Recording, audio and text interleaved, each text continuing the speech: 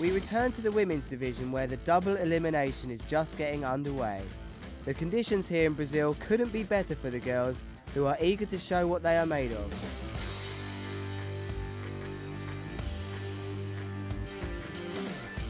The Brazilian Dianela Vieira got off to a great start, winning 2 hard-fought heats and giving hope to the local crowd. Sadly, her streak came to an end at the hands of Paula Novotná from the Czech Republic. Novotná then went on to face Annelies Lemertz in the battle for 4th place, but she wasn't able to match Annelies' diverse repertoire of tricks and skillful executions. Taking the win, Lemertz would then move on to face off against Bruna Kagia from Brazil.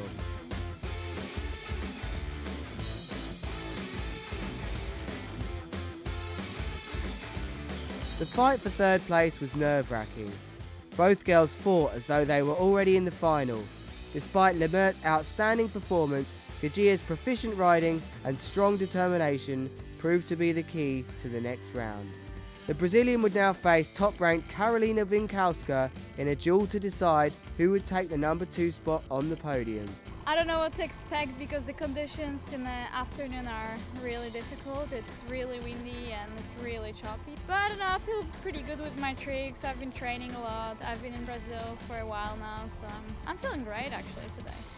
Winkowska rode well in this high-pressure heat, but had a hard time landing many of her usual tricks, crashing often and proving that she is far from invincible. Kagia has now successfully earned a spot in the ladies' final. If she manages to defeat Gisela Pulido, she will raise the trophy at home in Brazil.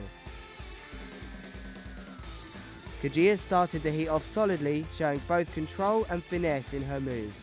However, Gisela was hungry for a win after taking a 2nd and 3rd place finish in the last 2 events.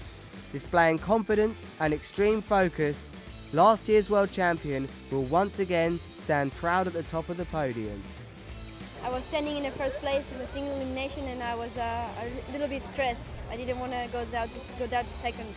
I was a bit disappointed in Tarifa. I got 3rd place at my hometown and it was really tough. I was not riding good at all, and then here I managed to win the singles, and then I was riding quite good, I think, and in the doubles as well. So yeah, I'm really satisfied and now I'm really motivated to train, and yeah, I can't wait for China. It's going to be a difficult end of the year.